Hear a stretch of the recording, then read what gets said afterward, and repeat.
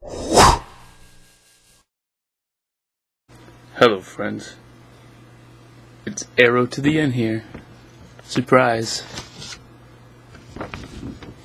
Aren't I a cutie? I was looking through my old middle school writings today.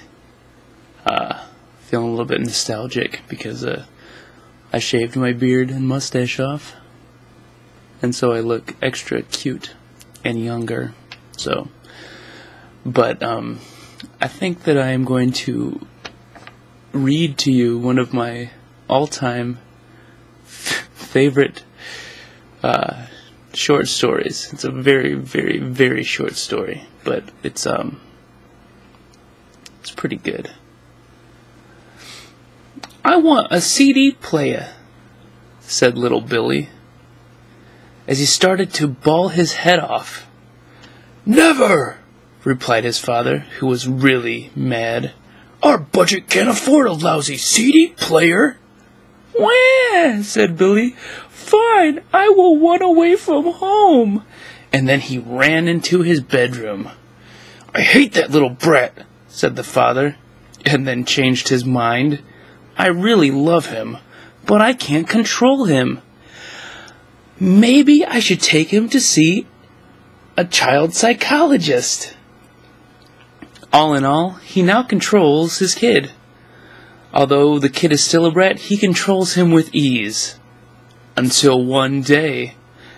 As he came home one day, Billy had killed off all of his prize-winning $300 fish, ate all the Pop-Tarts.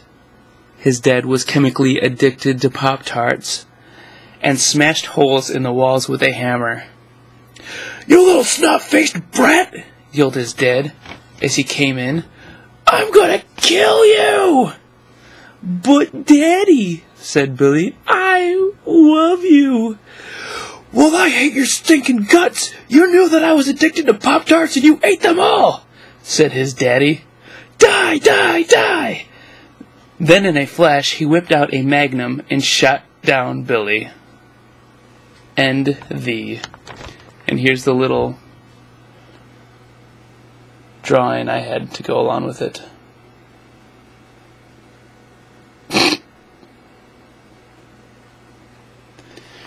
I can't remember if this is from 6th or 7th grade. It's from one of those, because it's not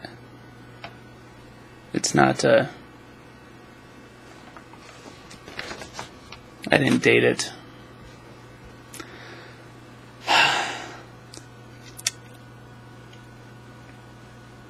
Yeah. This trip down memory lane brought to you by No Freaking Mustache. Good night, friends.